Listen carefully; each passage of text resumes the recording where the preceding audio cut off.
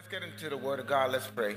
Heavenly Father, I thank you for just what you're doing here in our midst and in this world. You are the hope of the world. You are the God who's always in control, and we trust in you, especially in times of uncertainty. We trust that you're going to answer our prayers. Trust that you are a promise keeper. Trust that we can cast our burdens to you and you care. Trust that you will supply all our needs according to your riches and glory. Trust that all the areas of our lives of concern are in your hands. Nothing, Lord God, you always think of everything. And so we're trusting right now for your anointing on your servant right now. Use me for your glory. In Jesus' name, amen. Amen. Have you ever given yourself bad advice? Just by show of hands, those of you online, just say, put emoji. You've given yourself, most of us would agree that we've given. So it's not like we intentionally wanted to give ourselves bad advice, right? And not like I want to, but I have found from my own experience, and I'm sure you have too, that there are certain circumstances in life that come our way that cloud our judgment when it comes to seeking good counsel or seeking good advice. Unfortunately, if we're not careful, what can happen is that we begin to start to listen to ourselves and doing things without thinking it through. We think what's best for the moment. But how many know what's best for the moment could really mess you up in the future, right? So is there ever a time we should not take our own advice? As we continue our series, Bad Advice, that's the question I'm going to ask you today. Because I have found from my own experience that it is when we find ourselves in circumstances of despair, of hopelessness, we become so desperate that we begin to say, you know what? I got to do what I got to do to get myself out of it. It's been said, desperate times calls for desperate measures. How many of you have heard that? And what that means is extreme and undesirable circumstances or situations can only be resolved by equally extreme action. See, we don't like when we find ourselves in a hopeless situation, where it just seems that your hands are tied. There's nothing you can do about it. We want things to change. We want things to progress. But sometimes in life, we find ourselves in positions or places where nothing seems to be happening. Nothing seems to be going our way.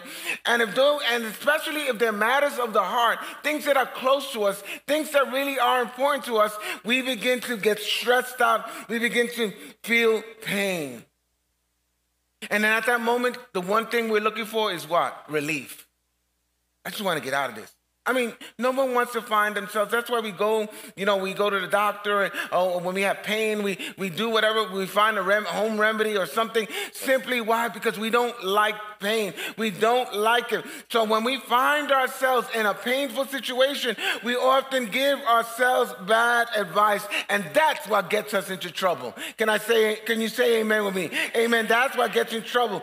And for some people, they're living in a perpetual cycle of continual trouble and drama. And they don't understand why. Have you ever counseled someone and they did the complete opposite? And so we know people like that in our lives. They do the complete. But the problem is, I understand if they do it one time, but it just seems that they never take good advice. They don't take anyone's good advice. Because I know there's bad advice out there, but there's also good advice. But at the end of the day, it's a choice you make. And unfortunately, if we listen to ourselves, we're going to take our bad advice, and that's going to lead us into trouble. And we're going to find evidence of that today in the Bible, because we always want to support what we feel within the confines of the Bible. And there's a wonderful story that illustrates this point excellently, and that is found in Genesis chapter 16, verses 1-6. Now, there's a lot of drama in this story today. Can you say drama? Drama. I mean, this is like the housewives of Israel, all right? This is the drama that's going to be here. And if you've never read this story, never heard this story, guess what? You're going to say, wow, this is really messed up, okay? And this involves one woman in particular. This is the main character that we're going to focus on today, Sarai, okay? Sarai is her name. So it says, now Sarai, Abram's wife, had not been able to bear children for him. But she had an Egyptian servant named Hagar. So Sarai said to Abraham, the Lord has prevented me from having children. Go and sleep with my servant. Bad move. Perhaps I can have children through her. And Abram agreed. Another bad move, right? Boo for boys, right? Boo. With Sarah's proposal.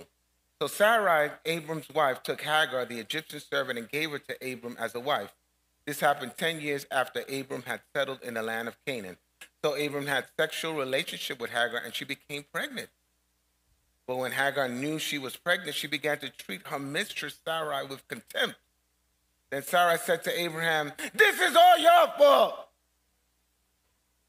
This is not the first time in the Bible, in the book of Genesis, people blame the blame game, you know?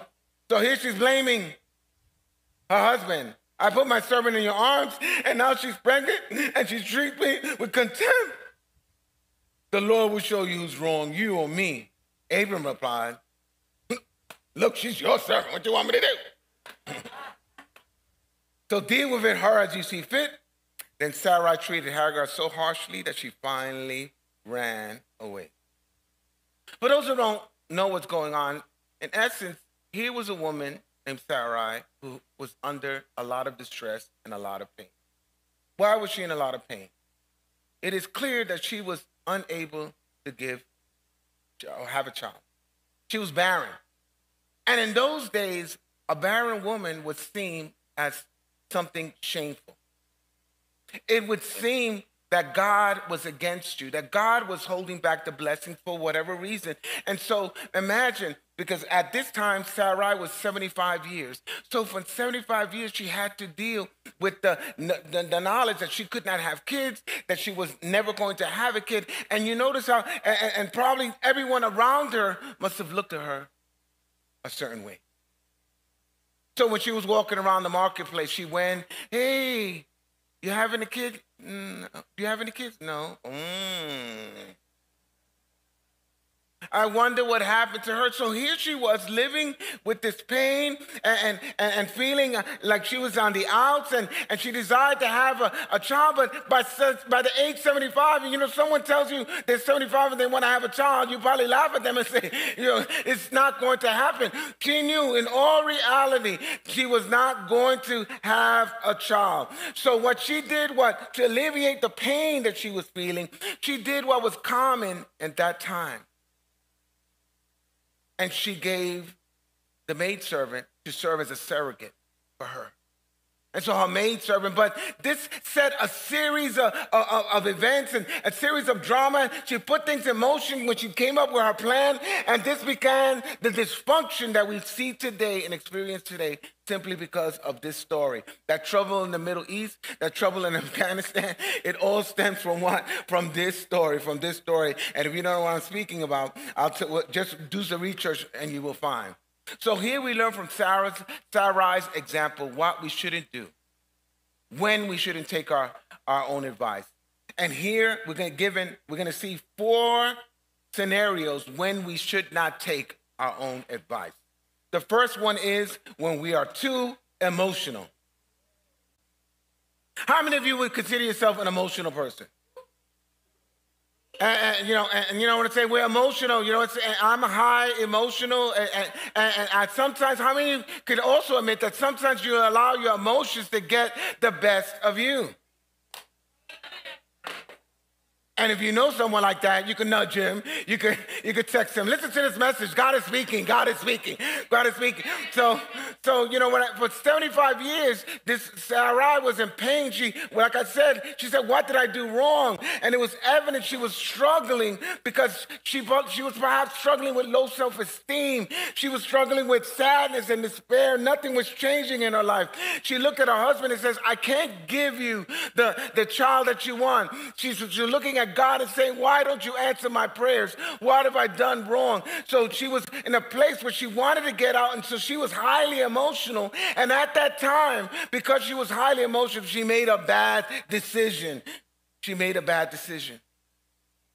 One of the greatest advice that I ever gotten from someone says, never make a major decision in your life when you are highly emotional.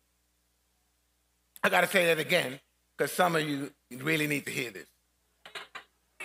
Never make an important decision in your life when you are highly emotional.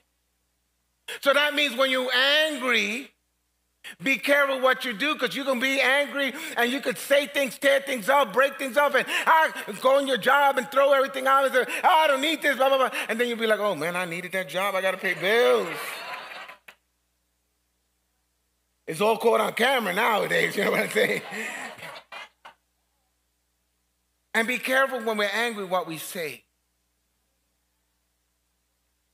And sometimes when we find ourselves, and this is where we have to keep it real, when we're in pain, we begin to think to ourselves, and our emotions like anger or sadness, and suddenly, man, I got to do what I got to do to get out of this. And so what happens is the emotions take over.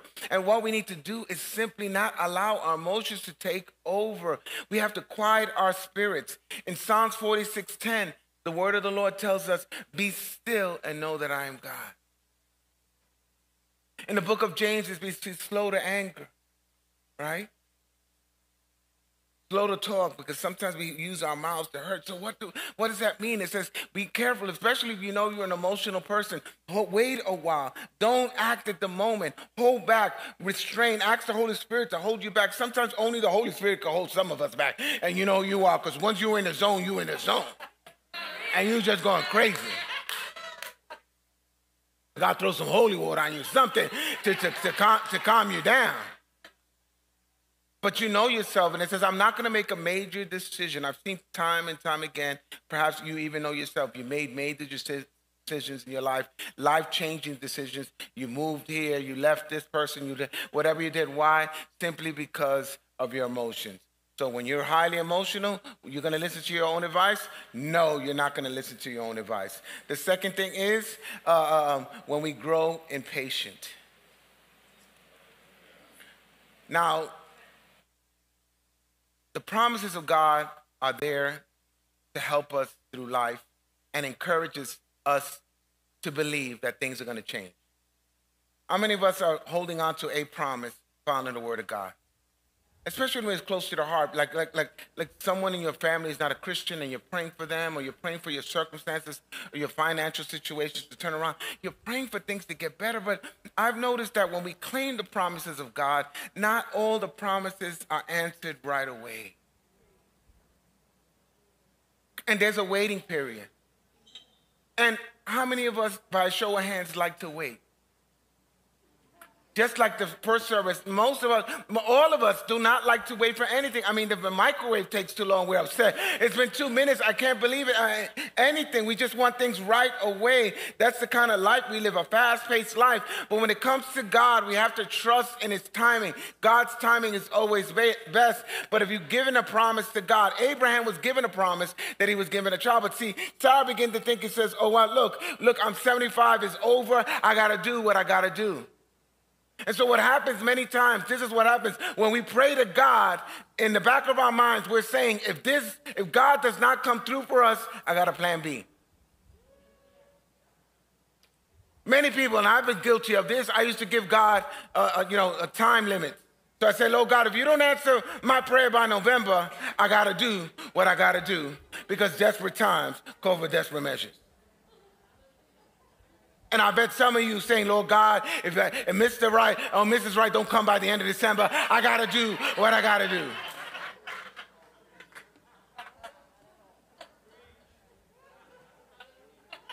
Because we convince ourselves that that's the thing. So, because impatience, it could just drive us to the place.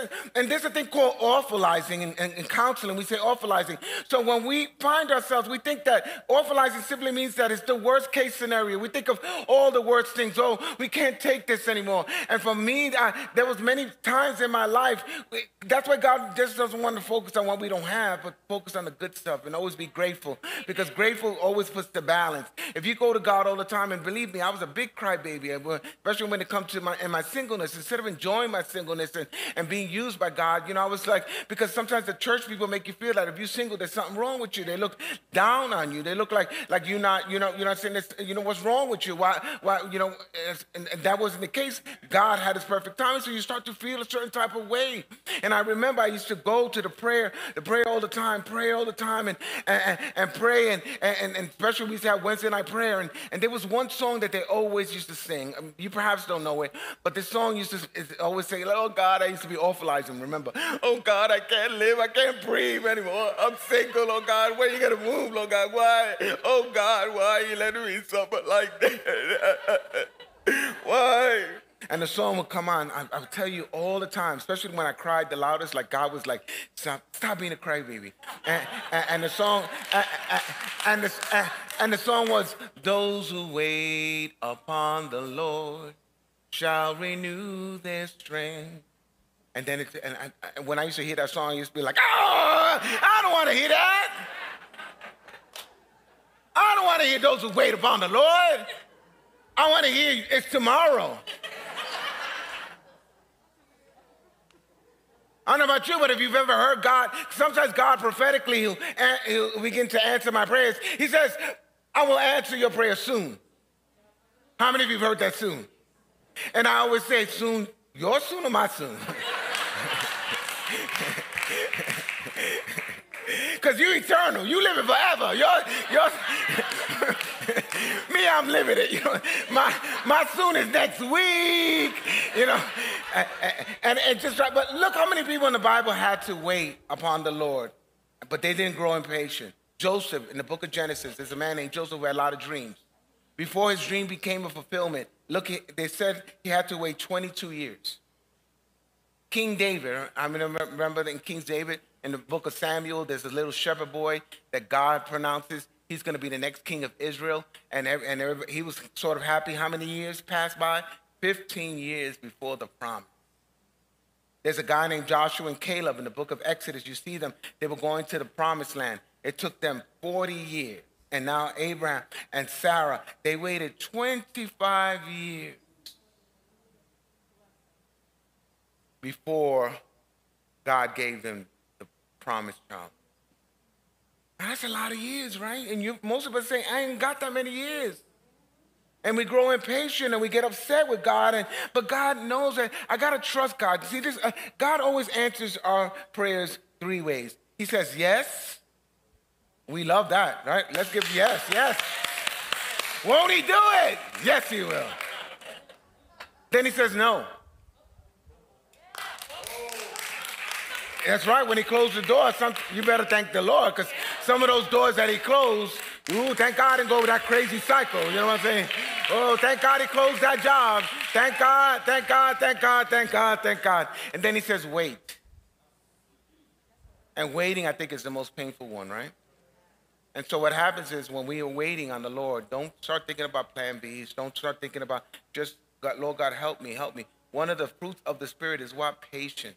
And I'm always asking for a double anointing of patience. And that I'm keeping it real with God, because I know I get anxious, my anxious thoughts. And I don't want my mind always just, so fixated on what I don't have. Look at what you do have. Look at the blessings you have. Look how God is using and moving work in your life. God's timing is best. That settles it. The third thing, we should never take our advice when we want to take matters into our own hands.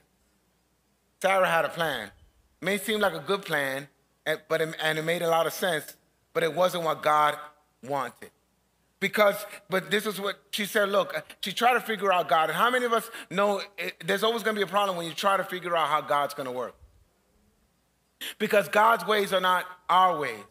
And his plans are not our plans. In fact, his ways and his thoughts are higher than ours. And so what happens is we sometimes in our lives, we want to take matters into our own hands and says, okay, I want to push things along. I feel that God is going this way, but I'm just going to rush it a little. I'm going to force God's hand. I'm going to help God. How many know God doesn't need our help? There are times when we're going to be still and do nothing. There are times that we go out there and do whatever we have to do, and the rest. If you're looking for a job, you just don't sit there in your room and wait. I'm going to get that phone call. You go out there, you go on the internet, you do what you have to do. But at the end of the day, once you've done all you can, then you just wait on the Lord. But you don't begin to take matters into your hand and say, well, I want to do this. And we could try to manipulate God. And Sarai could have justified her actions because what was her plan? Let me get my servant to serve as a surrogate. It sounded like a good plan, but look what happened. And she must have said, look, well, everyone else is doing it. And just because everyone else is doing it, that means you're called to do it. Don't follow the crowd, especially when God has made us all in unique fashion. And there are things that work for other people that may not work for you. But we got to make sure not to take matters into our own hands. When you feel that that you need to step out of the will of God. And I know people says, look, I have to cheat, I have to lie on my taxes because, God understands. You're stepping out of the will of God because you're stealing. Don't put 10 deductibles when you only got one. You can't count goldfish, okay? You just cannot. And so what happens is, and then it helped that Abram said, yeah, that sounds like a good plan. So when he says, go with Hagar, Abraham must have said, won't he do it? Because he heard from God. And in fairness to her, God never told her, at this point, God never told her she was going to have a child. He tells her later on. But he knew he was going to have a kid. But it sounded good to him, and this is what happens. A lot of us, when we want to step out of the will of God, we look for people who are going to co-sign what we feel. I've seen it time and time again, especially in church. People come to, Pastor, my husband, want to say, oh, my wife is giving me a lot of trouble. But there's a coworker that I sense that God is bringing in my life. That's really my soulmate. And I feel that my marriage was a mistake and I was out of the will of God for so long. And that's why I've been in the wilderness for so long. But I feel that I need to correct this mistake by divorcing. And I said, that is the most absurd, craziest thing I've ever heard. And I thank God for all the pastors and the leaders here. We're all on the same page. But you will find someone. They will go out of their way, continue to talk to every pastor until they hear the advice they want. Because if they don't get it through the leadership, they're going to find one knucklehead, and you're going to find one crazy person in church. Do you, girl, do it. Oh, yeah, that's right. That's right. That's right. Don't worry about it. You got to do you. You take matters into, it's never a good idea. When you're thinking, let me force the hand of God. Let me do what I have to do. Let me do a plan B. Plan B is never the will of God. It may be a good plan, but it's not God's best. Amen? Finally, we don't listen to our own advice when we don't think things through. When you didn't think things through. Now, Sarah's plan fell apart quick. She had a lot of drama in her life. So we are told that Hagar had the baby. She was pregnant. She was pregnant. And she was walking around. Ooh, look who's having a baby. Abram, look, he's kicking. You want to touch the belly? And she said she looked at her mistress with contempt. So when he was rubbing the belly, she looked at him like, look at you. And then Sarah was looking for someone to blame, but in all reality, who's put this plan in motion? And taking responsibility. And how many of us know that we have to take responsibility for our own actions? Even if we did the wrong thing, the right thing to do is to say, it's mine. But she playing the blame game on her husband. Her husband said, what do you want me to do? That's your servant. And so here we see all these things. What a mess it happened. And this is what happens when we don't think things through. Right there at the moment, it might seem good, but how many know that our plans may seem good, but God knows the future. God knows everything that's going to happen. And there are times where he knows you leave this job and for a better job and you don't even, this is the problem. This is the issue that I said. This is how you can solve all of that. Simply consult the Lord. All the bad stories where you see good people like if David was on the roof, consult God, should I meet with this girl? God would have said, you crazy. Go back to the field, right? And we see it time and time again, but we don't want to do that. Why? Because we don't want God to tell us no. And because we don't want God to say no, we just do it. And some of us, people always do this. It says, it's better to seek forgiveness than permission.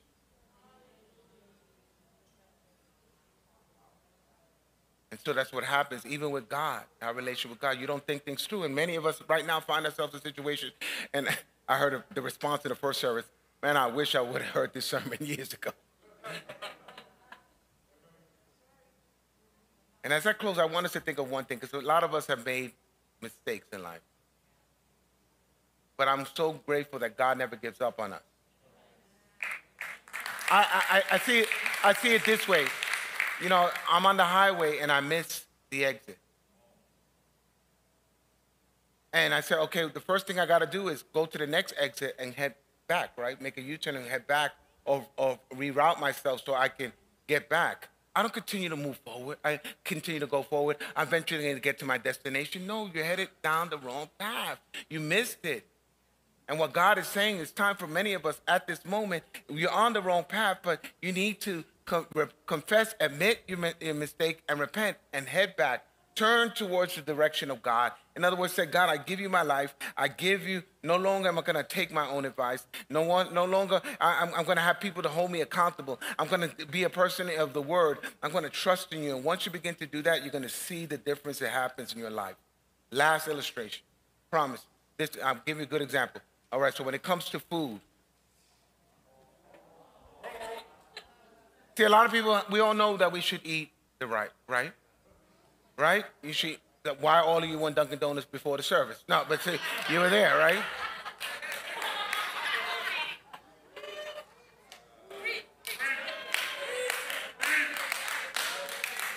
See, a lot of us, you know, people think it's funny because they take communion and says, well, that means because I took communion, I can eat two Big Macs later. No, that's not the way it works. Take care of yourself. Now, the days of your life are numbered. In other words, God knows the beginning and the end, but the health of those years. And many times people say this, it's going to work itself out. If you're bad with your finances now and you don't think things through, and then later on you want to buy a house and you look for somebody, can you co-sign? Could you co-sign? Nobody's going to co-sign for you. Why nobody going to co-sign? Because you got bad credit. There are people that won't even marry somebody because they got bad credit.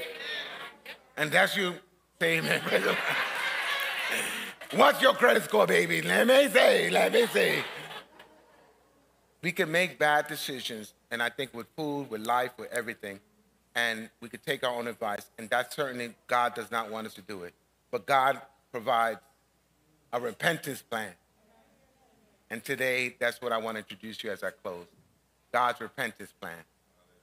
Because Jesus said we were all walking away from him, we were all sinners, but at our lowest, Jesus died on the cross. While we were yet sinners, Jesus died on the cross for us. He took on our sin. He took on the penalty because we had to pay the penalty. A penalty had to be paid, but he says, I'll pay. And he did it with his own life. He died on the cross, and he rose again on the third day. And because he lives today, we can have his righteousness. We can be made a brand new start, That doesn't mean that everything goes away right away. There's some mistakes, like your credit score and all these different things, relationships. It may take a while, but you're going to allow the Lord to guide you, no longer listening to your own bad advice. And how many of you say, I refuse to listen to my bad advice anymore? Give yourself warning. So let's pray. Heavenly Father, Lord, this message is so practical, but so necessary, especially in the days that we're living in. We know, Lord God, that we make mistakes, but I'm so grateful that when we make mistakes, you said, if we confess our sins, 1 John 1:9, you are faithful and just to forgive us of our sins and cleanse us of unrighteousness. God can make you right. And some of you need to simply turn your life over to Jesus and say, Jesus, come into my life, be my Lord, be my Savior. So right now, I'm going to give you an opportunity to accept Jesus Christ as Lord and Savior. Ask him right now, come into my life, come into my life, come into my life. Forgive me of my sins. I repent. I turn my life over to you. I was going in the opposite direction, but now I want to ask you to lead my life. Take over. My life is a mess, and I know it's going to take some time, but I'm going to trust in you with my life. I surrender my life to you in Jesus' name. Amen. If you said that prayer and you meant it with your heart, guess what? You're saved. You're a child of God. Praise the Lord. And on our website, we have a salvation tab. Fill that out. There's a form we want you to fill out because we want to connect with you. The last thing, how many of us say, you know what? There's an area in my life right now, the bad advice is really strong, and I want to come against it. I want to make a stand. Declare right now, no longer listen to bad advice, because it could be my emotions that are taking over. I feel that I have no other choice. You feel that you haven't thought it through. Whatever the case may be, right now, you've grown impatient. Whatever it is, you're going to give it to the Lord. So if that's you, I want you to stand up wherever you are, and we're going to take some time to worship. Wherever you are right now, if you're home, I want you to put the hand emoji and say, that's me, Pastor, that's me, that's me. And what we're going to do right now, just take a moment to just allow the Lord to minister to you, or even those in your seat, or if you know someone right now that's making bad decisions, those who are sitting down, could you take a moment to intercede for that person and stand in the gap for that person and say, God, help them. So if that's you, if you want to stand in the gap for someone, you can stand up. I'm going to turn it over to worship team.